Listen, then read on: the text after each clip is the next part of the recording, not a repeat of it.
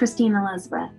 I have been doing this channel for over 6 years. And if you've saw it from the beginning, first of all, you can tell it's a very humbling journey. If you look back at the first episode, don't stop and do it now, but maybe take a look and just see what a journey can look like.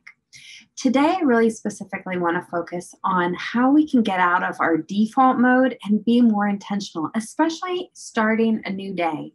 A new day means we have new choices, we have new opportunities, and a lot of it has to do with just that, our choices and how we decide to look at the world. So if we don't want to default to yesterday's choices, we need to be intentional.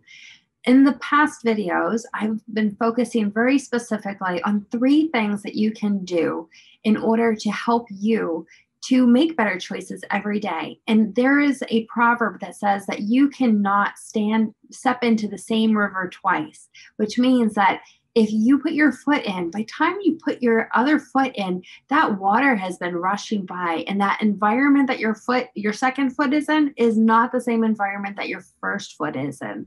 So every choice that you make, every healthy choice that you make for yourself, where you are putting yourself first, because we have to put the oxygen mask on ourselves before we help others, is going to change you. Every day, we are going to slowly become something that our choices are making us. So you have a choice. Do you see the vision of who you want to become? That's great. Let's make those choices. If your answer to that was no, not yet, well, that's great too, because at least you thought about it and your mind's going to be on the alert for who you want to become. So today, and it happens to be morning for me, I specifically want to talk about the choices of the things that we put in our ears, our eyes, and in our stomachs. This morning, I did something that I haven't done in a long time. It's been a very transient period for me, and I'll be honest, I've been doing a lot of grabbing quick bites to eat, not junk food, because I got out of that a long time ago when I realized how badly I felt after I ate the junk food and the fast food and things like that. Every now and again, I'll do that with my kids, but it's really more of an every now and again, and it's not the rule, it's the exception. So this morning I had this great opportunity. I had the house to myself and I just wanted to do something very special. So I knew I was going to have oatmeal this morning because I know things like putting fiber into my body is a really good choice. I can't have wheat, so I know that that's also a good choice for me. And sometimes I do eggs, but I just decided today I was going to mix it up. Recently, I had a conversation with a friend of mine who is very health focused and very nutrient and supplement wise. And I was telling him a specific issue that I was having. And he was sharing with me that he had a similar issue and that he had to increase his antioxidants. And I thought, wow, okay, that sounds great. I'll start doing things like that to help. And I'll see, because obviously, if you try new things, you can see what the effects are. So this morning I made a bowl of oatmeal and I threw in some blueberries. I threw in some walnuts, some sesame seeds, strawberries, bananas. It was delicious. I even put in some dried cranberries because that's really good for antioxidants. And then I made, which I am still sipping on. This is a recipe that Dr. Amen, well, it's a little tweaked recipe. Daniel Amen, he says that at night he makes himself and his wife a cup of almond milk cocoa. So it's really simple. You just have unsweetened almond milk and you put a teaspoon of cocoa mix in there. So unsweetened cocoa. And so for me, that was a little bit, I was missing out on the sweetness. And, some people have a longer journey to go in health because of where they started out. So I did put just probably a teaspoon of honey in it. And I like a little kick. So I added a little bit of cayenne pepper to it also. So it's my own little twist on that. But I get to sip on this and it was really good. And it has antioxidants. The cocoa has antioxidants. So the things about what I put in that's what I put in my stomach this morning. And that's going to help me to run differently than I would had I maybe run through a fast food or even just a bowl of cereal. Those things don't have all the nutrients that my body needs. I need to be very conscious of what it is I'm putting in my body, because every year that goes by, I am more and more aware that my endurance is a little bit more of a struggle. So I have to counter that with what I put in my body according to what it needs personally. So it's a good thing. In the past, I've gone for blood work to see what my body is not producing as far as vitamins, and I have supplemented with vitamins according to that as well. So what we put in our ears. Well, again, in the past, I would just put anything that had a really good beat.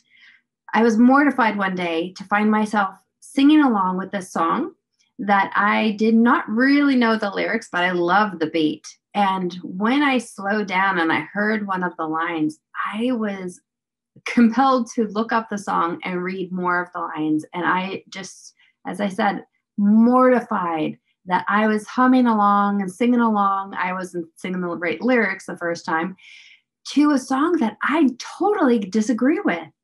There are words that were used. There are genres that are referenced that I completely, at my very core, disagree with. So now I'm very intentional. Even when I watch videos on a video search engine like YouTube or Vimeo, I will specifically look for the song with the lyrics so that I make sure that what I'm putting in my ears is not, which is really going into my heart, is not contradictory to what I believe or what I want to possess in my heart. So the same thing for our eyes. What is it that we're looking at? Now, I am super blessed that I have a lovely backyard right now. And actually right outside of my window, there's these lush green colors. Well, that's not the only thing that I can focus on. So if we can't go and look out our own windows, maybe there's a park nearby. But even in the morning, we can still put something on TV, on our phones, whatever social media that we want, that is going to edify us, that's going to build us up, that's going to be encouraging. So a lot of times I'll see verses that are behind really great visuals. I'll look on my friends' Facebook channels. I don't have a lot of friends that I follow that, actually, I probably don't have any friends that I follow that put negative feed up, because that's just, it doesn't jive with me. It's bad for my eyes and my heart, just the same way that weed is bad for my stomach and my functioning. So I want to give some headers for that. So one thing that I do is I take a fruit and vegetable pill every morning. That was the beginning of my journey. And if you're interested in that, that was an investment that I decided that I had to make for myself as well as my kids. And this company was great because if you buy one for adults, you get one for the kids for free. So it's fantastic. I'll put that link in the description below. Other food influencers, because again, I've been on this journey for a long time, but just the same way you wouldn't just throw everything together when you're building a house, you won't go about rebuilding your life that way either. You're going to do things, you're going to lay a good foundation, then you're going to put the studs up or the 2x4s. I am not an architect and I don't know anything about building, so I'm not going to use the proper terms. But you're not going to do the electrical, the plumbing, the walls, the roof. You're not going to do those out of order. You're going to do it in a very specific order. So where I started was, like I said, it was with fruit and vegetable pills that I take.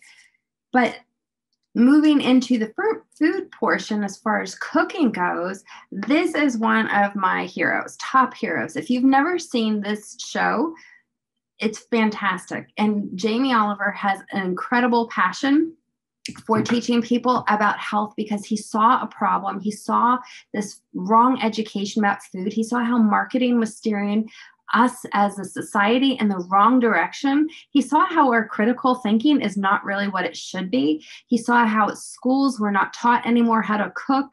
At homes, we have two parents that are both working, and so we don't get that education. And he wanted to do something about it.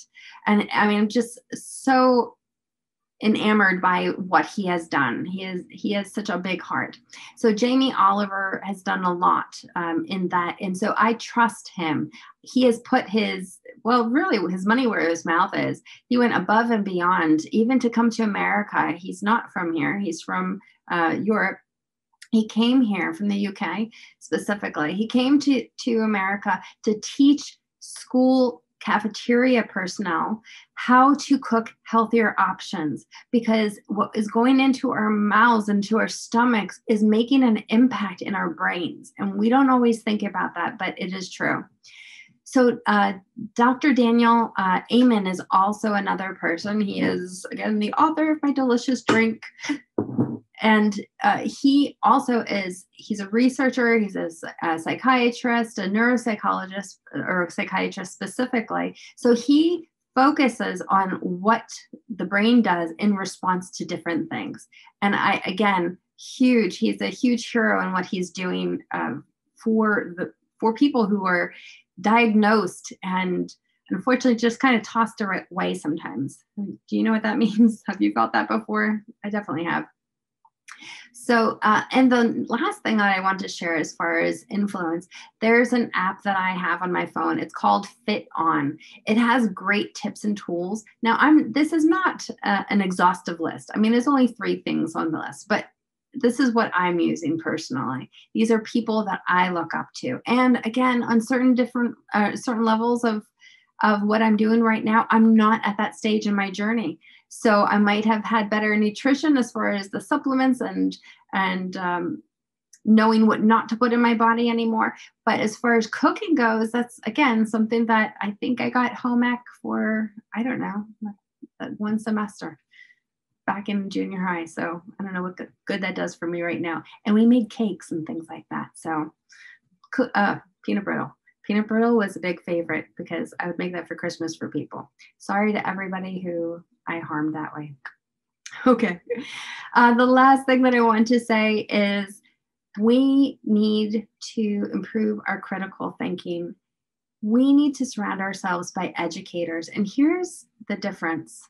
An educator will present you with choices. A dictator will tell you what to do.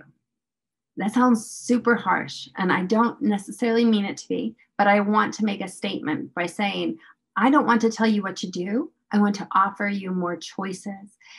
Dr. Amen said that a doctor is not supposed to tell you what to do. He is supposed to educate you to provide you with more choices so that you, as the consumer, as the patient, as the client, can make a good choice that's right for you.